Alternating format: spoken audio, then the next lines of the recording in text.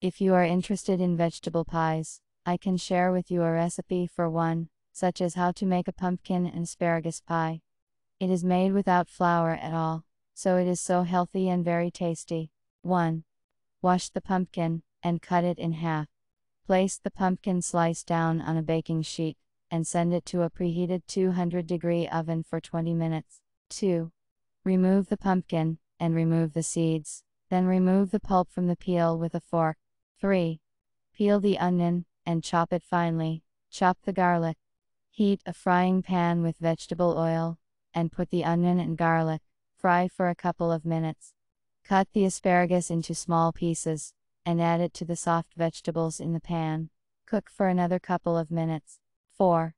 Break the eggs into a bowl. Grate the cheese on a coarse grater. 5.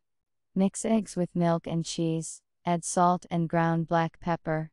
Mix. 6. Put the pumpkin pulp, which was taken out with a fork, into a greased baking dish. Press down and form the sides. 7. Pour the milk-egg mixture into the pumpkin mold. 8. Put all the contents of the pan into the mold. 9. Send the mold to the oven preheated to 200 degrees, and bake until golden brown. 10. Cool the finished cake, and serve it to the table. Cut into pieces.